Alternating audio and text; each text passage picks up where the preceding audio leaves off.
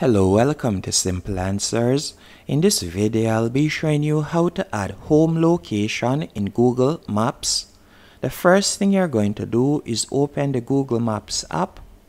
Once you have done that, you're going to tap on the search bar at the top of the screen. And from here, you're going to type in home. After selecting home, you will see search for home or add home. And you're going to tap on add.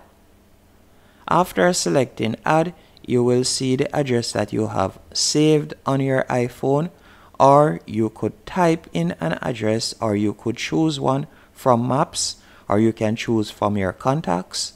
I will simply use the one from Maps, so I'll simply tap on it right here.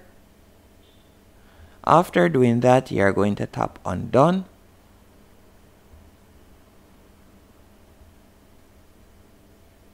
Then you'll tap on search and you can see it right there.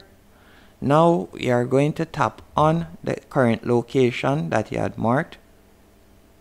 As you can see right here, you're going to swipe up, then you're going to go across and you're going to tap on save.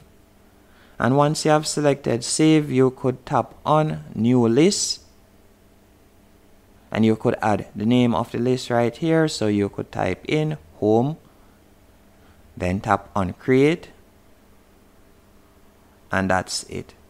So now when you go down, you can simply type in home and it will pop up that location, or if you should tap on saved, you will see the home saved, as you can see right here.